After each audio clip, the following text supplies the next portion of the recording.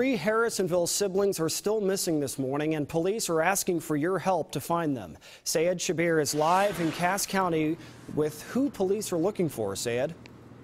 Yeah, hi, good morning, Patrick. Two brothers and one sister between the ages of 11 and 15, or 14, or 15, I should say, have not been seen since lunchtime on Friday. And their father believes that the kid's mother, who does not have custody of them, may have taken them. Let's show you some of the pictures. This is who police are looking for.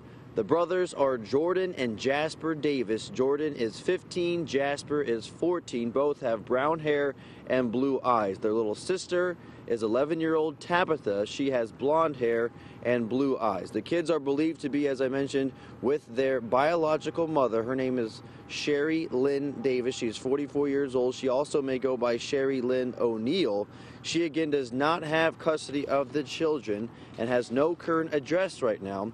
She may be traveling in a recreational vehicle with Arizona license plates or a black Mercedes SUV with Alaska license plates. She also may be traveling with 5 German Shepherds. Now, the children's father last saw his kids at about 1:30 on Friday. They had lunch together at their home here in Harrisonville.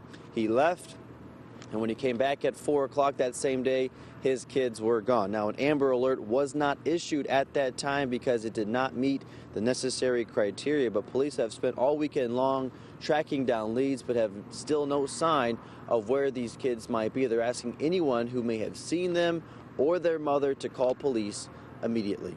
Reporting live in Harrisonville, Sayed Shabir, 41 Action News.